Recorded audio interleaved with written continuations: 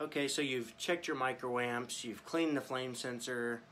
You know, if the flame sensor goes through a cabinet with a Molex connector, it should just be one wire, but let's say it goes through a cabinet with a Molex connector, like on our ream furnace that's out there in the shop. It goes into a pin plug on the board, then it goes to a Molex plug on one of those pin plugs, then goes through that shelf, which is your burner, you know, that separates your blower compartment from your burner compartment, goes through that shelf, then it comes up and plugs into our, you know, the spade terminal fitting on our flame sensor. So you can always, you know, remove the flame sensor right there and remove the plug and take your meter on continuity, and, you know, once this is removed from the board, plug one side of your meter into this, and then you know, hold your other lead on the other side, and just make sure that it's not being broke anywhere, that there's no breaks in the flame sensor circuit. So just, you should have continuity, your meter should beep, you know, wiggle it around, make sure it's not losing continuity through the plug that goes through, or a break in the wire somewhere between the board and the actual flame sensor. So I would check that. Then you can check, you know, just test the flame sensor itself. So this is going to be a bad picture, but here we got a spade terminal, and we got our ceramic, and then we have our actual flame sensor. Well, you can take your meter on continuity on the flame sensor itself, and put 1 meter lead on the spade terminal and one at the end, and just kind of move it, you know, gently twist it and make sure it's not breaking. It should beep the entire time, because I have seen them break, you know, inside of the, you can't see it, but I've seen them break inside of the ceramic. So you can always try that. There's another thing that you can try, which I can't explain why this happens, but on your transformer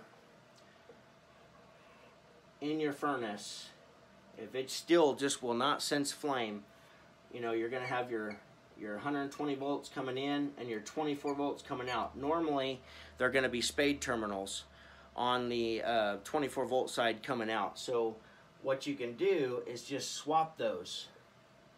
Just swap them. Just put that one there and that one there. Whatever they're at right now, just swap them.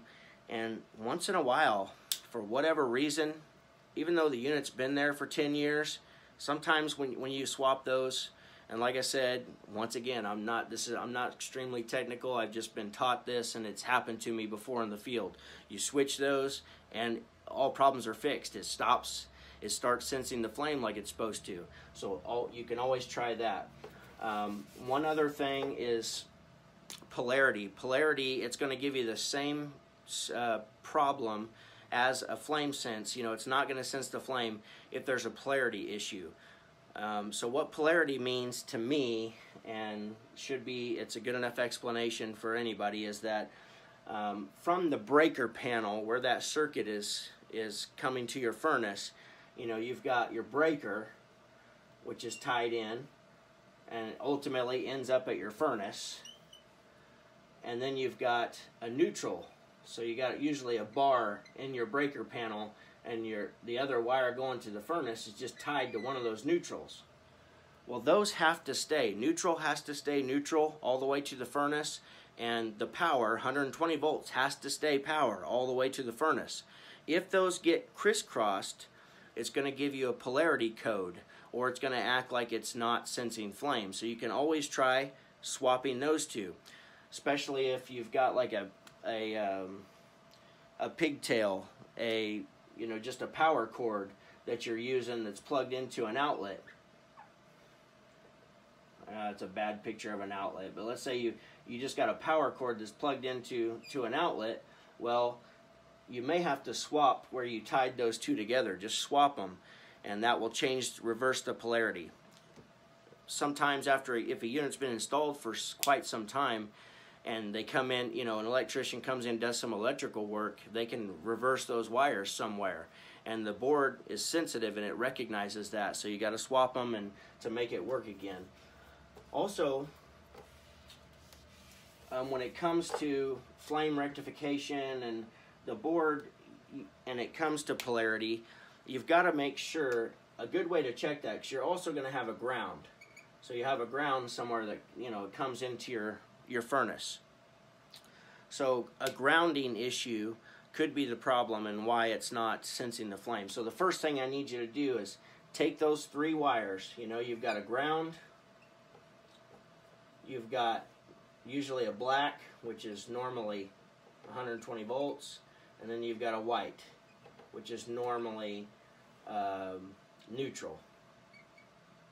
So you're going to take those 3 wires in your furnace. You got to shut the power off, find the power source, whether it's in the breaker or whatever. Then test it with your meter so you don't grab onto a hot wire and get shocked. You got to be careful. But once you know there's no power going to it, separate those wires carefully so they're not touching any metal, and you can test them with your meter once you turn power back on. So separate them, then you're going to test. You're going to go from ground to 120 volts to, you know, your hot side, and you should show 120 volts.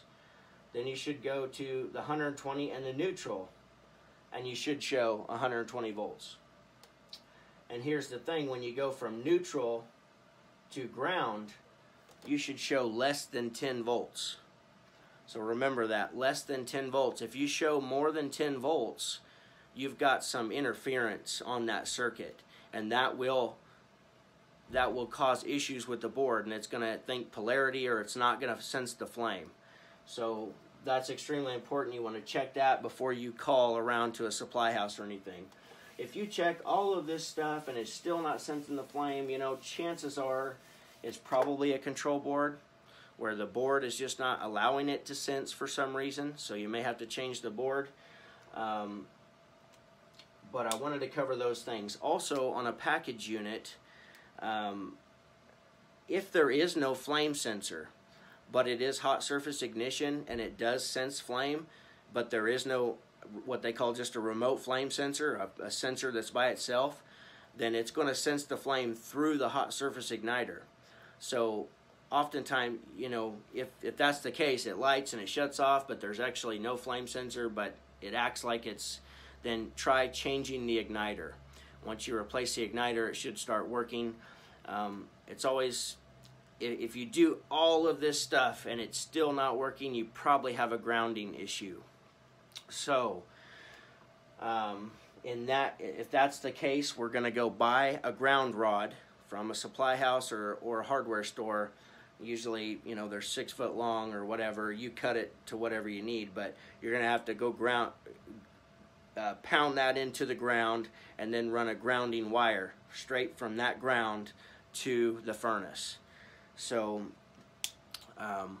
if you do all of this stuff and none of that works, then that's what you can try. Now, I've also had, and I'll mention one time here, is that I've had a package unit before, like light commercial package unit, where it didn't have a separate ground rod, and didn't have a separate flame sensor.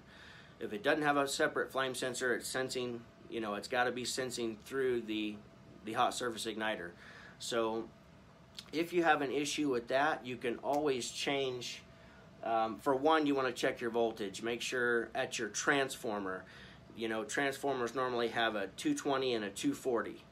So you want to make sure, test your voltage coming into your unit and see what you have, and make sure the transformer is set to the right voltage.